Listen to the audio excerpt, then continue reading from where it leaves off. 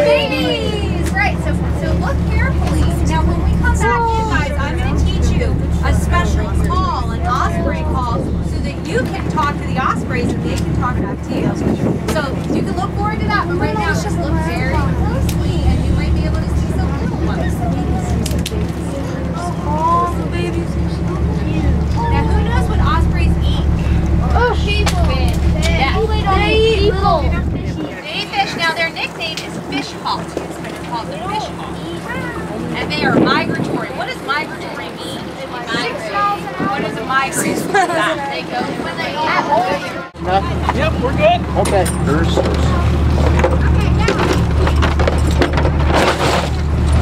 Woo! Do your thing, Ecology Cruise. We even got a soda bottle with some barnacles on it. Barnacle bottle. Okay, so what the Ecology Crew is going to do is sort through this stuff. Yes, sir.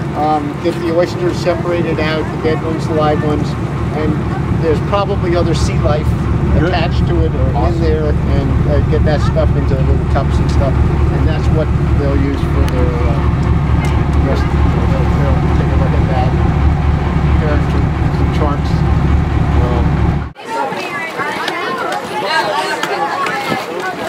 Last year we got a crab on this that was small. Clear. Last year we got a crab that was smaller than my pinky nail, but you could still tell it was a crab.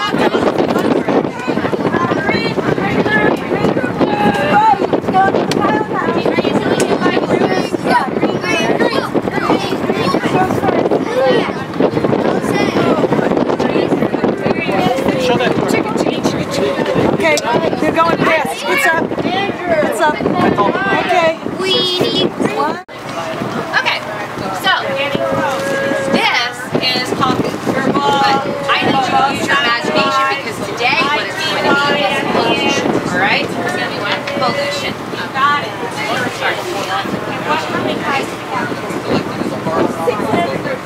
And it's not hard to imagine, is it? Okay, so this is pollution. When we say pollution, what is pollution though? It's not just trash floating around in the bay. I think that's too simple. That's too easy to answer. What is pollution really? Algae. Dead stuff. Sediment. What else? Oh. Phytoplankton, which is algae. Alright, yeah. Just a minute. Yeah, it could be things in the air from factories that have things like pollution. But do farms pollute? Yeah. How do they pollute? Yes. Animal poop. Okay, so that is going to be a running theme throughout our little talk today, is poop. Because poop is a big problem in the bay. It's also a funny word. Stay with me. Poop. Poop is a problem in the bay. It's a problem with people, it's a problem with animals, and it's a problem when we make artificial poop, like artificial fertilizer. When we flush our toilets, when we fertilize our farm fields, when we have big animal operations, that all runs into the bay and it makes something grow. Too much of it. What is the thing that grows that's a problem? Yeah. Phytoplankton. Algae, right? And when I say algae, I want you guys to say, ready? Algae! Right. Algae's a problem. I mean, there's algae in pretty much any healthy environment. It's a water-based environment, but we have too much. Correct. So, part of what we're talking about today is that algae and that nitrogen that's going into the water. You can't see the nitrogen, but you can see the algae. All right, these cups represent water in the bay 400 years ago, water in the bay 100 years ago, and water in the bay today. I've got 3 sponges here. So the biggest sponge represents the northern part of the bay is low salt. the oysters in the bay The middle is kind of more of a 400 years the ago. bottom of Those oysters, what did they do? Did you see them on top of the water? because of the ocean bringing the Yes, salt water they towards the formed tide. oyster And the fresh water coming down from the river. reefs. Okay, what's the difference between a reef and a bar? Yes. That's right. So these oyster reefs actually stuck up out of the water. They provided lots and lots of habitat for other animals, and they also did a really important thing. Yes. They helped to clean the bay. They are filter feeders. Now, you guys have to pretend to be oysters. Open your mouth just a tiny bit, suck in air like this. You are feeding like an oyster right now. Oysters will breathe in or absorb their atmosphere, sucking it in, and then what's going to happen is they're going to be eating little things that are in the water, that plankton you talked about. What about the sediment and stuff that they also get? What happens to that? Well, they poop it out. In the form of pseudo-feces. Oysters do poop. Everybody poops. Turns out that is the truth. That is just the truth about the world. Oysters also poop. So these oysters are going to be constantly cleaning the water. 400 years ago, it took them 1 day to clean all the water in the bay. John Smith said he could see down 20 feet to the bottom. And you guys will get to test. Do you think you could see 20 feet down today? No. Question though. We know these oysters are cleaning. They're doing a pretty darn good job. But what pollution is going into the bay 400 years ago? Who lived here then? And so there's no pesticides. There's no, what else?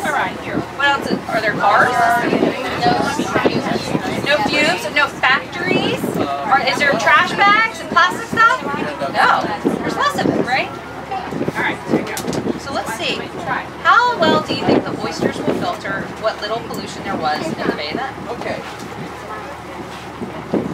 Here's another test. We have a tiny amount. Water is still really clear, right? Just like John Smith said.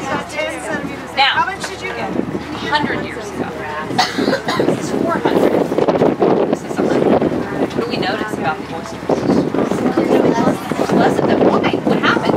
What happened? We killed them. Yeah, but what did we... Give me a little more detail. We didn't just stab them all, right? What did we do?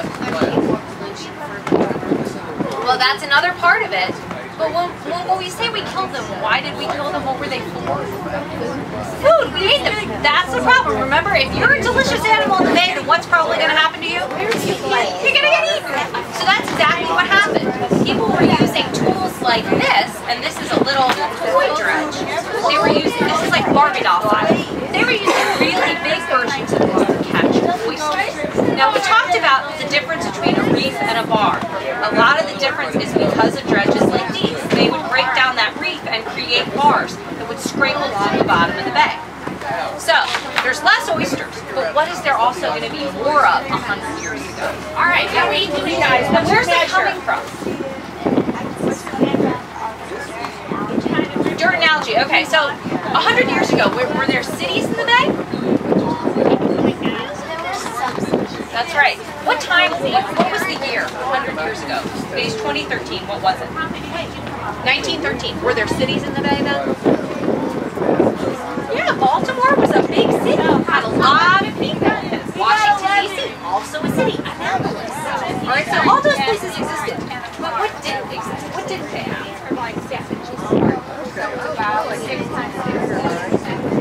So they had some factories. They didn't have cars. They had a lot less people. Okay? So, what do you think is going to happen now? has an effect. If it gets under, What do you predict? things start to Is the water going to be clearer than 400 years ago? Dirtier. And will the oysters be able to keep up? No. Okay, so this is our 400-year-old oyster. All right, have never even had a turn. Ready? different parts of the bay and different types of they say they're going to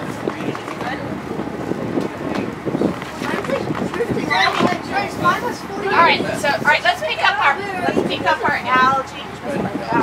Okay. Now, today. You guys want to see the oysters today? seawater up into this Wow. Okay, so what happened? pulls the water in. What happened? Were you done with this? I pulled them in. Yeah. Okay. We ate them all. We did eat them, but they also suffer from disease and from an unhealthy environment, being all the way down at the bottom. Oysters have had a hard time of it, haven't they?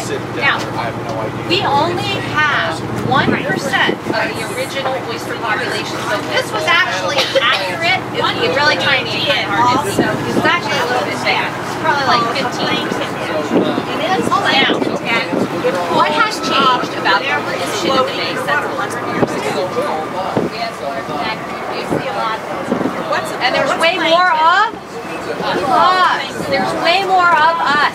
And it doesn't, even if you're not littering or you're not, you know, you don't have a septic tank that runs directly into the bay, every time we go outside, every time we eat a vegetable, every time we buy a ticket, we make an impact.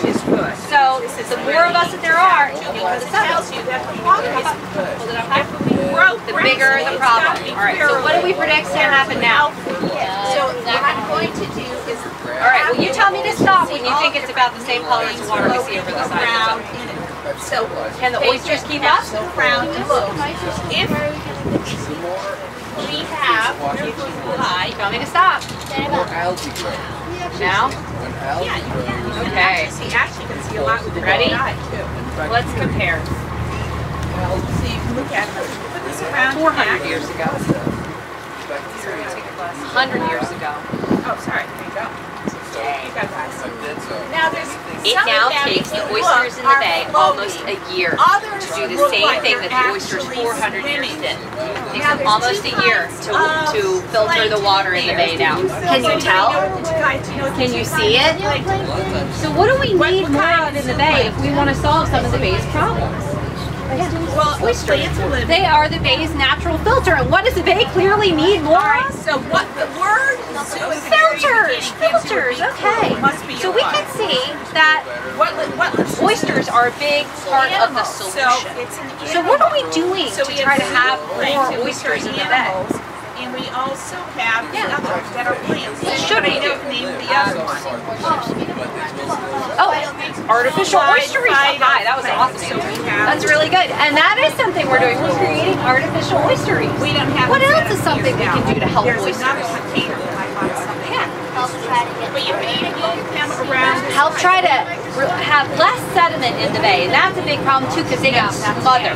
Now, if you got smothered, what would happen? Now, oysters. You're smothered. What happens And to you? things like this. This is what You suffocate. That's exactly what happens to the oysters in the bay. All right. So you guys have really come up with some great answers. I hope this was interesting. in the water, what salinity? How much salt? Correct. How much salt? We're going to check and see how much salt is in this water. If it's too much salt, certain things can't grow well. If it's not enough salt, other things can't grow well. And so the salinity of the water is very important and it has a big effect on what's growing here in the bay and on the bay. So that being said, why don't we do it? I'm sure you can. Oh, not hard. This tool is called a salinity refractometer. Big fancy name for salt testing. I'll show you how we do it. Before we left the harbor, we collected some and this is a little bit of it. Start a little of it up into this.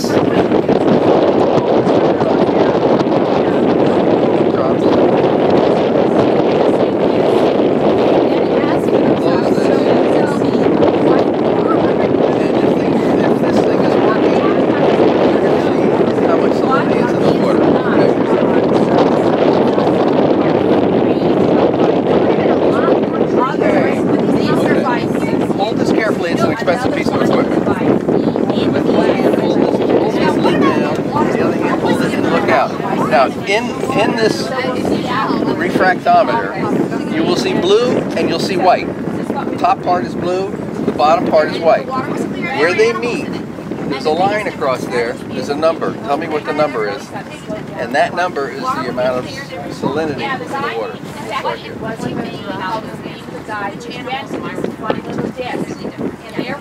Oyster. Actually, okay, so Can you see it? this is the water. What's the number?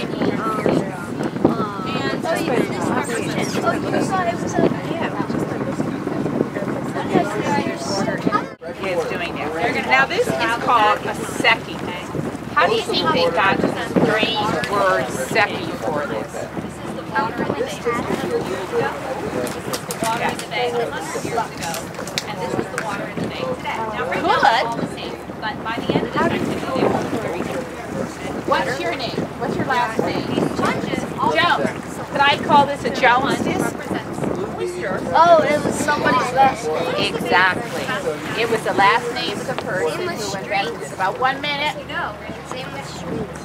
So that. All right. So go down here. There's another one down here. There's one right here. Pair up, and you can all take turns trying to get it together. The one that you have cannot tie it on. The one that you hold the knot while the other one puts it in. Okay. So you can put it in and watch. You might need to stick that right down, so it won't go in. Water a little bit. You got the responsibility.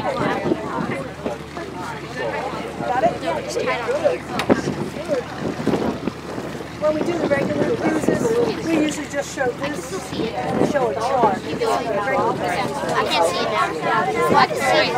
It's on the blue. Basically show this. Do you know what this is? I think it's that blue. So this whole map here is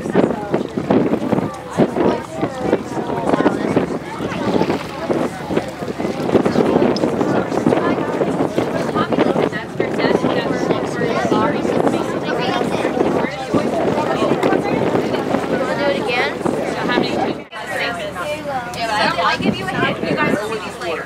Ready? What am I doing right now? Good. I'm happy to hear what people don't like.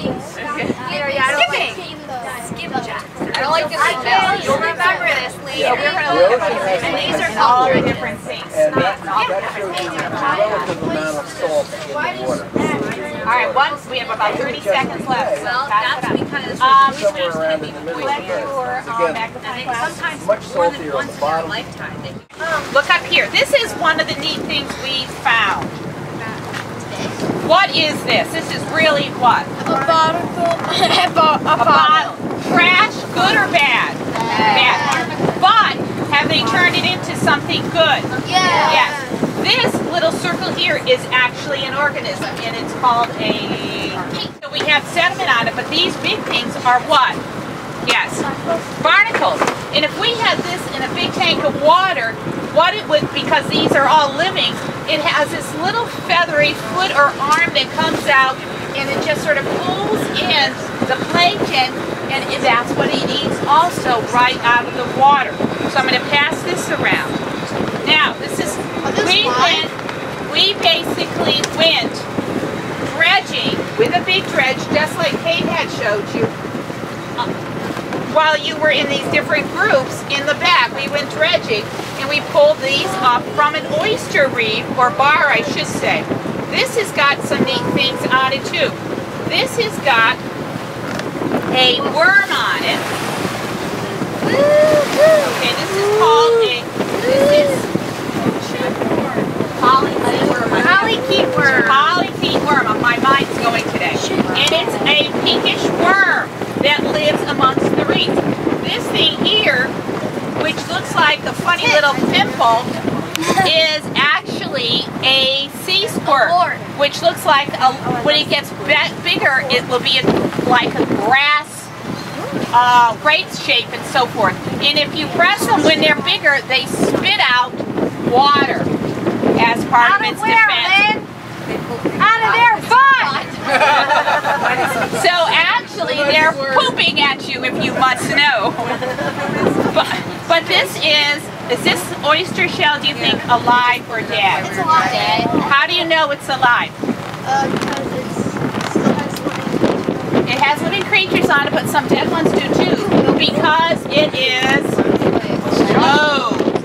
It would be having its two shells open if it was dead, and we most likely would probably find other organisms in it. Now, it's amazing, it's amazing that it is in some respects still alive, because you can see where it has been ravaged by disease. Notice these little pock marks in it that they have also on this. That is an indication of how it's been fighting disease. So I will carefully pass this around to you. It won't bite or anything.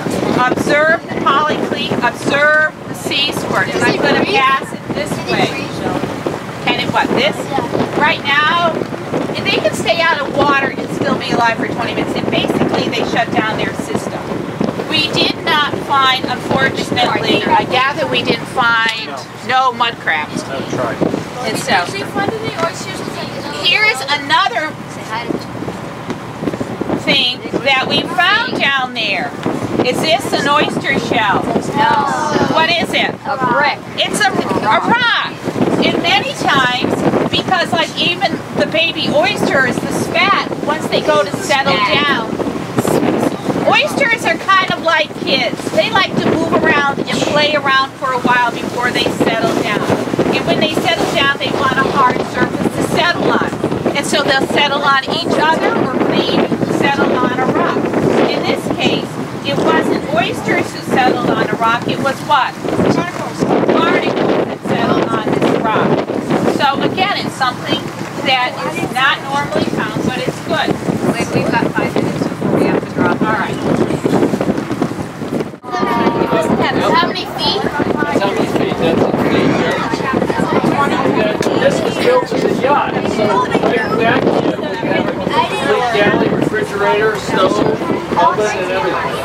So you could live here. You could. People used to take this on long cruises. Oh, where did you sleep? Sleep down there. Down below, yeah. But maybe you don't steer. There's like a bit. Yeah, it's not enough time to get everybody to steer. There's a bunk. It's Do not drop the top. Okay.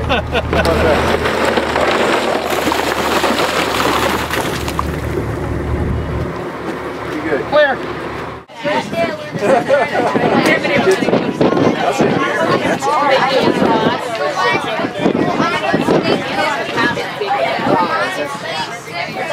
My dad and my sister leave.